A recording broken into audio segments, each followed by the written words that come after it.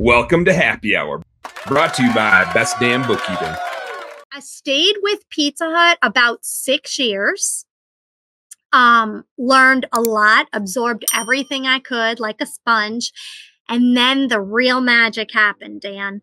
I ended up going to work for a Chick-fil-A local franchise owner, and that changed my life for small business. I've heard a good thing or two about Chick-fil-A. Heard a good thing or two about the business of Chick-fil-A. I mean, everybody loves the chicken sandwich. Don't get me wrong, but I've heard equal, if not better, things about the operation of Chick-fil-A.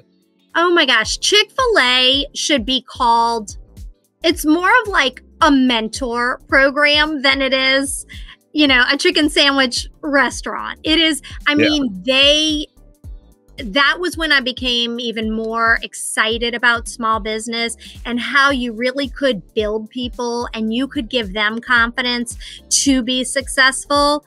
And then you have those people running your business. I mean, it was amazing. I have to give Chris, my operator that I worked for, Chris, right here in Kenner, Louisiana. He was a wonderful operator. And again, Chris gave me an opportunity. I mean, that's the thing. These people saw opportunities in me that I didn't even always see in myself. But they were like, no, you have the drive, you have the grit, you can do this.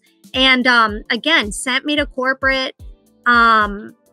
And these people taught me so much about small business. It's not just about the almighty dollar. You would think that that's what Chick-fil-A knows a thing or two is the almighty dollar.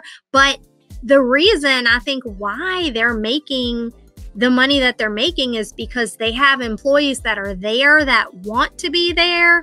They are appreciated and they are valued. And that's so important in small business is making your employees feel valued and feel like they're capable of anything.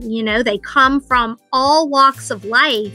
And when you show them, allow them to learn what they're capable of, I mean, amazing things can happen. Hey, home service heroes, thank you guys so much for tuning into our home service happy hour content today.